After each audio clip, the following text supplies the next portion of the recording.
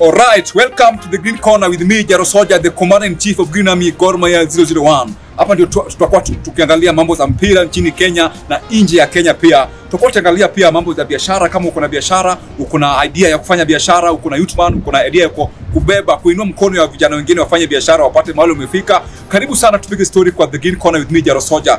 Zile ambazo zina trend kwa sasa hivi, kama uko na kitu ambacho ina trend kwa sasa hivi, ungependa kupiga story na mimi, kuja karibu kwa The Green Corner with me, Jaro Soja. Unajua watu wengi sana wamenitafuta wakaniuliza kwamba Jaro Soja, tuko na mambo 2-3 ambayo tungependa tuongelee. Kwa hivyo sasa feel free, karibu sana kwa Green Corner with me, Jaro Soja. Leo hii niko na Geoffrey Ochieng. Geoffrey Ochieng ni player wa Gor Mahia, defender ambao amebeba timu ya Gor Mahia sana. Sisi kama mashabiki wa Kogalo tumependa Geoffrey Ochieng sana. Ndio maana leo nimeamua kwamba nilete Geoffrey kwa The Green Corner with me, Jaro Soja. Geoffrey, karibu sana jetu. Asante sana. Wanakuita Simiti. Nimesikia ni Simiti kweli. Asante. Geoffrey Ochieng, labda kabisa tukianza kabisa, tuambie Geoffrey Ochieng ni nani? Geoffrey Ochieng ni kijana mpole, kijana kutoka Kisumu. Hiyo area inaitwa Kanakwar, sehemu ya hapo Manyata. Geoffrey Ochieng ni kijana kutoka Kisumu na huyo kijana amelelewa kwa katika boma ile simple kabisa. Kutoka huko nilikuwa na parents watatu, lakini mmoja wao alipoteza maisha, baba, na kwa sasa hii nimebaki na wawili. Babangu alikuwa na wake wangapi? Wawili. Geoffrey ako na mkewe na watoto watatu. Mungu ametusaidia, tumebarikiwa.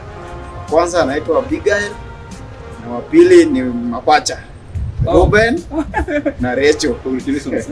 Asante. Kwa sasa hivi uko Gor Mahia, wewe ni defender katika klabu yetu ya Kogalo. Geoffrey, kuna ile kule kijana labda akuna talent ya mpira, amekuwa akitamani sana kukua Geoffrey Ochieng, kwa sababu mimi Jaro Soja, mashabiki wa Gor Mahia, tukikuona kwenye mpira, tukikosa kuona wewe kwenye kiwanja siku ile bora inacheza, basi tunakuwa na huzuni sana, kwa sababu tunajua mpira yako imekuwa kwa hali ya juu. Utaambia vijana ambao wanacheza ball? Tunazaambia vijana wadogo ni kwanza ni Mungu. Kila kitu kufanya ni Mungu. Hata mimi sikujua kama naweza fika Gor Mahia, lakini Mungu amenijalia. Nimetoka huko chini, nilikuwa Kisumu, nimekuwa Palos, nikafika Stima, na sasa hivi niko Gor Mahia. So kila kitu nafanya ni Mungu na bidii na hard work. Hiyo ni lazima kwa kila kitu unafanya. Wow. Asante sana Geoffrey. Tukenda haraka kidogo kwa sababu ya muda.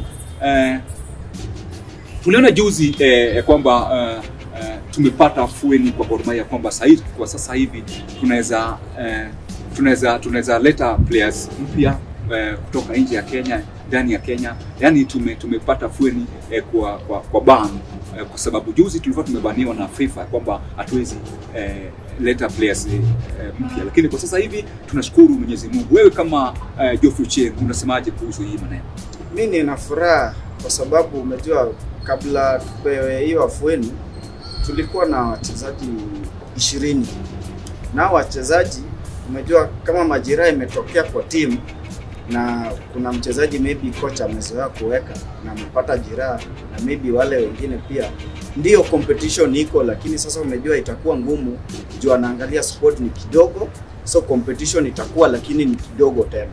So at least hiyo tunapata at least nafuu kuongeza watu wengine kwa team, itapata tena competition itakuwa juu tena, alafu tutajua tuko focus kwa ile kitu tunataka kufanya kupata kwa hili.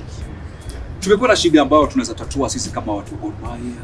Unapata tunaleta player kutoka nje, foreigner, lakini anakuja kukaa kwenye bench. Sasa baadaye anaenda kustaki kwenye FIFA kwamba anataka lipwe, na analipwa na hajafanya kazi. Wewe kama Geoffrey Ochieng unasemaje kwa hizi kusima?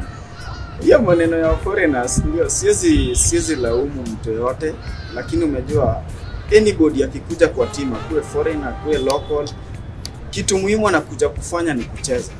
Na umejua akikuja si ati yeye amekuja yeye ni special. Kuna watu wengine local players pia wako better kwa hiyo position. Ndio maana nakwambia kuna kitu inaitwa competition for club. So hiyo ndio inafanya au ma foreigners saa zingine unapata mtu hawezi fika level ya ule mtu local ako. Ndio inaleta hiyo tabu. So akipiga game moja mbili aone pale ni noma, inabidi aachilie. Na akiachilia umejua club walimleta lazima watamlipa. Hiyo ni agreement kitu yenye hiyo. So competition ndio inafanya hizi vitu zinafanyika. Lakini sisi watu wa Gor Mahia tunashukuru kwamba tumekuwa na shida ya kuleta wachezaji mpya, lakini tumeng'ang'ana mpaka tumekuwa top, tuko juu ya jedwali. Siri ungetuambia ni nini? Siri yenye tumekuwa nayo ni ile, unajua before watu timu club ya au watu wengine imekuwa tuko na hao watu wachezaji 20, na kitu always tunafanya tuko na captain, tuko na coach. So kitu mostly tunafanyanga kama wachezaji, as long as coach amesema yake, tukiingia kwa kiwanja tunafanya ile yetu, tunasema leo lazima tutoke hapa na point tatu. Na tukipata pia support ya the 12 man pia na to encourage kabisa, at least any game tunacheza hatuendangi kupata ati tuna lose, tunaendanga tunataka ushindi. Hiyo ndio kitu kinasaidia hapo kwa 12 man. Ndio tulikuwa tunakujia sana kwa sababu mimi kama Jaro Soja nimeongoza the 12 man kwa Gor Mahia.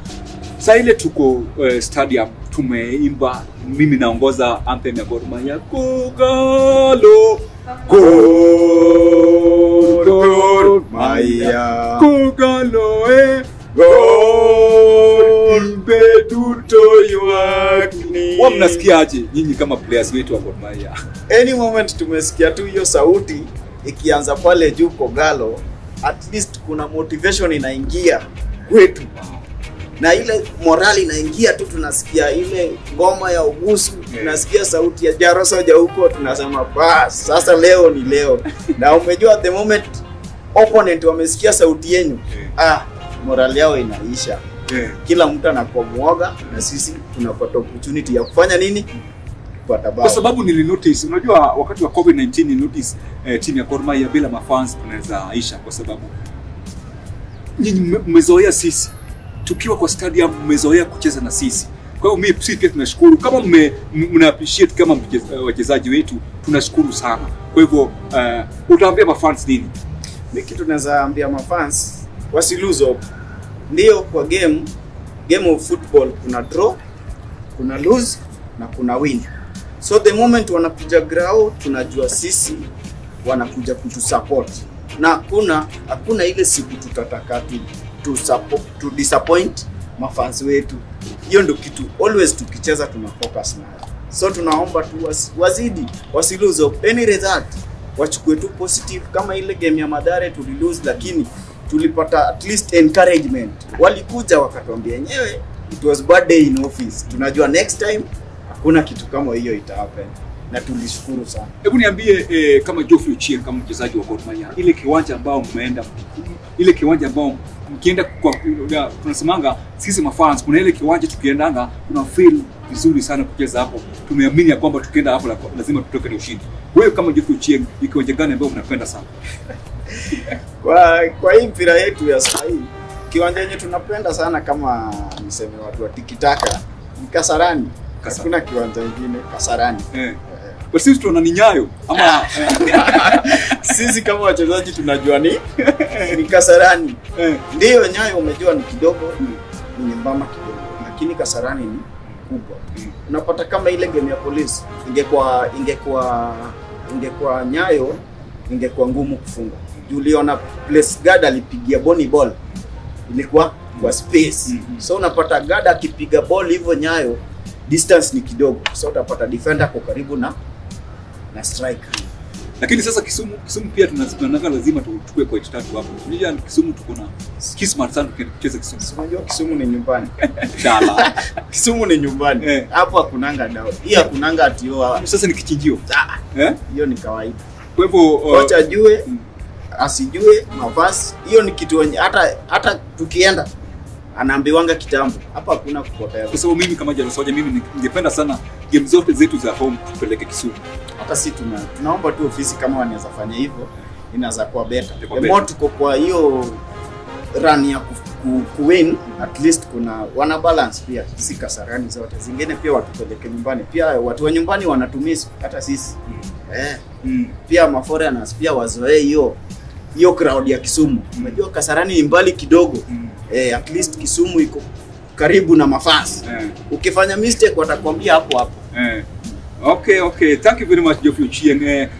Kisumu umesema sasa Kisumu sana twende Kisumu kabisa. Mimi pia kama Jaro Soja ningependa sana nitaongea na Chea game zetu za home tupeleke Udumu kwa sababu Kisumu ndio dala, huko ni kichinjio. Jambo ambao pia ningependa sasa kukuambia kwa sasa hivi, tuseme sasa Harambee Stars kuna game kocha yetu ya Harambee Stars amechukua kikosi chake. Sisi tulikuwa tunaona superstar yetu Benson Omala ametolewa na players wengine katika squad ya Harambee Stars. Wewe kama Geoffrey Ochieng, hii squad yetu ya Harambee Stars unaje? Squad, as long as kocha amechagua squad, ako na imani nao. Na sisi pia tuko na imani nao. So ni ile sisi kuwapatia support, at least wakienda huko wafanye bidii. Si ndio? Wasitu disappoint. Mimi naona tu squad iko sawa. Hata najua watapata ushindi. Naamini tunatarajia sana ushindi. Najua watapata ushindi. Hata kama Omala yuko, kuna watu wengine shida nadhani imekuwa Omala of late. Kuna game yetu alipata injury. So najua maybe hiyo ndio kitu imemwaffect hapo. Tunajua angekuwa tu sawa, angewachwa. Kuna watu walikuwa wanashaka mbona Omala aliachwa. Shida ni hiyo tu. Kuna tu umejua kuna ile mchezaji unajiamini, unajua hata ikuwe nini naweza, lakini umejua coach wetu shida inakuwa akishaona kitu kwako, kuna kitu akishaona tu kijana ako poa lakini ako na shida hii. So atakwambia hii na hii, lakini wewe pia ukue free nao uambie mimi naye naweza cheza lakini niko na hii shida. Kugalo serikali mayigamingo pe iko juu ya jedwali. Sisi kama mashabiki tutarajie nini? Always kikombe. Hakuna kitu kingine. Kinaweza kawa. Wow. Ile kitu kubwa sana. Unajua kombe tumechukua mara mingi sana. Hii kitu ya CAF inatusumbua sana. Maida yako ya kwa club. Tufanye nini ndio tulete hii Champions League nyumbani? Kitu ya kwanza, sasa hiyo umejua tumebaki na game karibu around 15 hapo 15-16. So umejua hizo games lazima tu win kwanza to make sure tumewin league. After kuwin league ndio tu focus kwa CAF. Umejua huwezi sema CAF na hii ya nyumbani hujachukua. Kitu ya kwanza ni nini? Anza na hii ya kwanza hapa yenye iko karibu na wewe ndio tuangalie ile ya mbali. Asante tunaweza sema. Asante sana Geoffrey Ochieng, tumeshukuru sana, karibu sana kwa The Green Corner with me Jaro Soja. My name is Jaro Soja, the Commander in Chief of Green Army Gor Mahia 01. Tumekuwa na mchezaji wetu ambaye tunapenda sana Geoffrey Ochieng, defender wa Gor Mahia. Tumeshukuru sana, feel free. Sasa ile unataka kukuja The Green Corner with Jaro Soja, karibu sana. Asante sana. Karibu. Nimeshukuru.